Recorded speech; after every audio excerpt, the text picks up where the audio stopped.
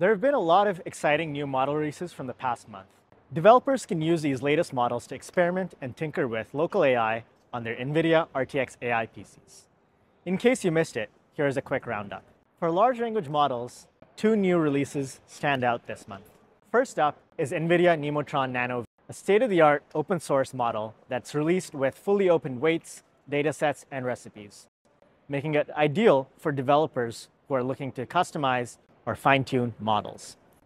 It has a 1 million context length, which is the largest among small language models, making it suitable for long context agentic tasks, or RAG. In addition, it achieves the highest accuracy across several coding, science, math, instruction following, and long context reasoning benchmarks. Next up is Mistral 3, a new family of models that is available across base, instruct, and reasoning variants. These models are great for coding and agentic AI workflows. It's also suitable for privacy-preserving applications. Other recent models that have been released in the past month include IBM Granite 4 Nano, Qwen3 VL, GPT OSS Safeguard, and DeepSeek OCR.